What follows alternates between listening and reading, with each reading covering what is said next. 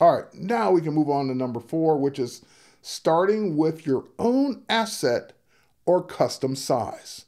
So far we've done using templates. We've talked about creating from scratch. We talked about the plus sign. And again, the plus sign is great if you know a custom size you want to create based on some requirement that's not a standard size. You can go into that custom size and tweak it and make it what you need it to be. Or you can just upload media and start from that. Now, when I say upload media, what are my options? Well, let me show you here. Let me get out of this for a second. I hit the plus sign to do it, but you also have the option to start here, where it says start with your content. So you can use photos, videos, or files. And when we say files, like PDFs, you can even start with a PDF file, which a lot of people have already, and use that as your foundation. So I'm going to click this box to go find, and notice it's showing me a Photoshop document. I have an Illustrator file here I can use. I also have a PDF that's both tall and wide. Let's use a wide one this time because I think the last one we did was tall. And we'll just go ahead and open it. My PDF has been converted and it's saying it's ready to open. It gave me a preview of it over here, and this PDF is actually from Adobe InDesign as a template because I like the template in InDesign, but I wanted to give it away to people on Express, my sister, for example, and let her be able to edit this. So I basically made it a PDF. Now she would be able to open this in Express and use this template. And it didn't come in as a static graphic. These are all removable, customizable, and changeable. So, and deletable. So for example, it's giving me this big box for where my images would go, and I'm just going to delete that box. I don't need to be told that. And it's also got kind of a busy background. I'm going to make it a little less busy by deleting some of these swatches of color. I don't need to delete them all. I just want to kind of not have it be so busy in the background. I kind of like the yellow. Let's get rid of that one. Let's get rid of that one. And we'll leave it there. All right, so now I made it a little less busy. And it's, instead of a grand sale, it's actually, double click, grand opening sale. Now, oh God, it's too big. It's taking up too much room. It's overlapping. Don't panic. Just simply select everything, or at least the grand opening sale part, and just simply make that smaller. Grand opening sale. I just keep holding down. I just hold down the negative sign on the point size until it got small enough. Now I could also expand it so that I can, and this 50% off, I'm going to move down to the next line. I can expand it to make it bigger and just go that way as well now that I made the box bigger. All right, so I got what I wanted to say. I don't like this 50% off font matching the same font. So let's go ahead and change that. So first of all, it's 50% off, not all, whatever that is, because it's my template now. It's my store. It's 50% off all dresses. All right, we'll say dresses. This is going to be a fashion store.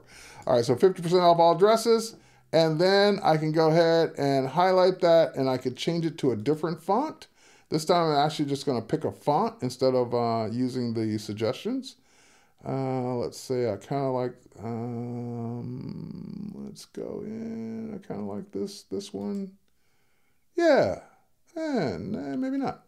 All right, because again, sometimes I see it, and sometimes I don't like it when I see it. All right, use that. That's better. Okay, so now we'll go ahead and make that a little smaller. And keep in mind, you can do everything you learned in number 3. You can replace the color, replace the font, so forth and so on. Okay, so basically we started with a PDF. We've now edited that PDF. Now we want to add something to the PDF. And again, all of this would be changed or deleted to what it needs to be. For example, skirts to... I'm bad at this, but skirts too, and skirts. Let's just say jackets. All right, now that's the box is too small, so either make the box bigger or the type smaller. Those are usually your two choices. All right, so now we got jackets. Okay, only this week. Now, sometimes because it's a PDF, the word might be broken up into different boxes, so August isn't all in one box. No problem. I can get rid of the pieces that are wrong, expand the box out, and change that A to February. All right, and then we'll go ahead and make that smaller. We'll just highlight 29 February and make it small enough to fit. There we go. Okay, so then we have some just sample logos for the sponsors, and of course you would go ahead and make those either real or delete them if you don't have sponsors.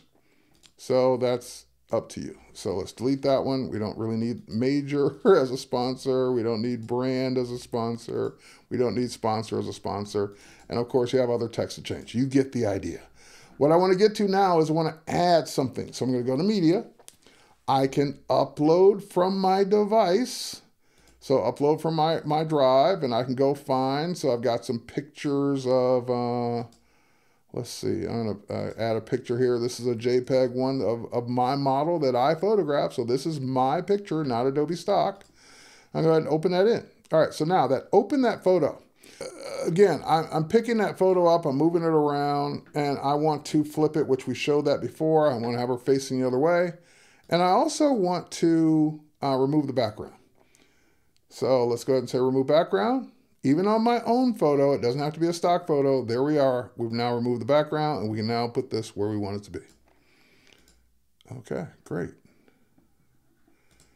Now, it's cool having her over the text. I need her to be a little smaller over the text. Maybe something like that. And that becomes my content that I started with from scratch. It could be an image, it could be a PDF, it could be an Illustrator file, it could be a Photoshop file, it could be a video. Whatever you want to start with, just go ahead and upload and start and keep designing. You can add elements of your own, just like I uploaded this photo. You can add elements from Adobe stock. You can add text to image elements. And of course, you can remove the background, even on a video, by the way, which we'll see, and keep on going. All right, so that's number 4, starting with your own content, whether it's your content or a custom size blank page, and then you're going to put your content on it.